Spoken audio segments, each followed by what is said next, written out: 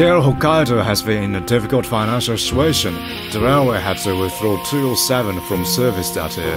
However, nobody had any idea that they changed the fate of this engine in a totally unexpected way, but that's another story.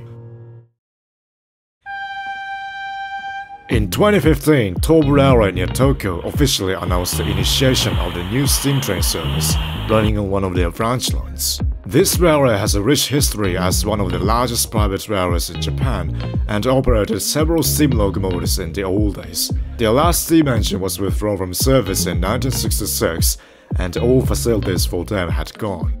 In order to run a new steam train, Tobu Railway spent around $20 million to build new facilities from scratch, including a workshop and a fancy roundhouse. As a side note, the E7 type bullet train formed of 12 carriages cost more or less the same price. You can tell how the railway put a lot of effort to launch a steam train service from almost nothing.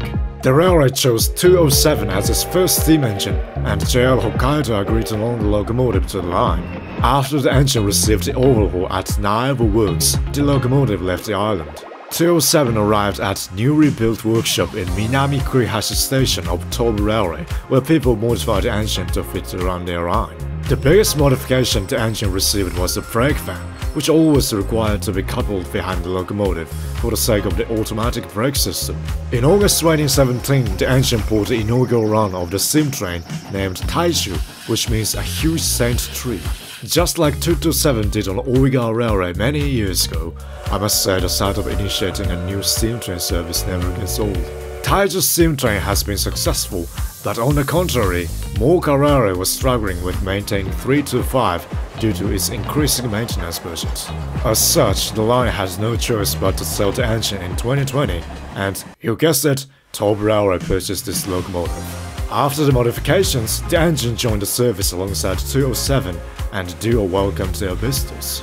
Until the end of the 2021, the railway had 2 operational C11s, but yet, they had a great ambition of restoring a static steam locomotive from scratch, and now we have the final operational C11.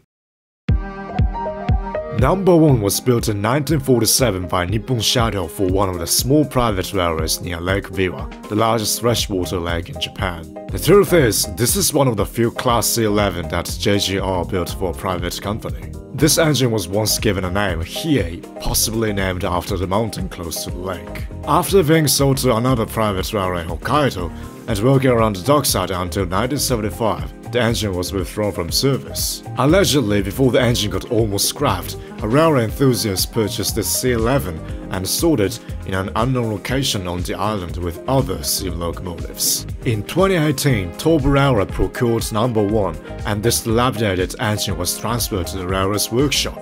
Tobu Railway's first major overhaul of a static steam locomotive now commenced. Speaking of the restoration project, I highly recommend watching the NHK World documentary, featuring the excruciating details of this engine's whole overhaul, link in the below. After 3 years of overhaul in July of 2022, the engine backed into operation with a new number, 123. The celebration was indescribable. 123 did a triple header with 207 and 325 in a depot. Number 123 now joined the fleet of Tobu steam locomotives, and I highly recommend visiting a line to get on their trains. Okay, we featured all 6 operational C11s. Let's take some honorable mentions, which are not operational but worth talking about. First of all, what happened to Oiga Railway's number 312 after his retirement?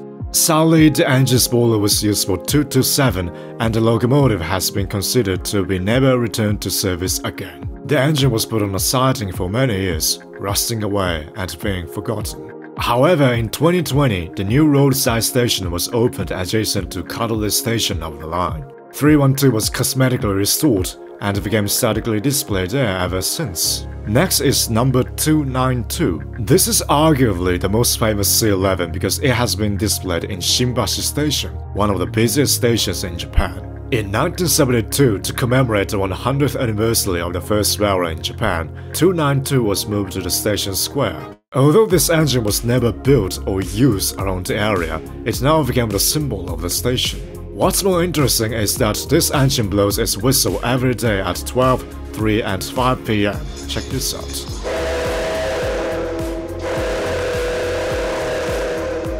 Is it safe to say that this engine is still operational?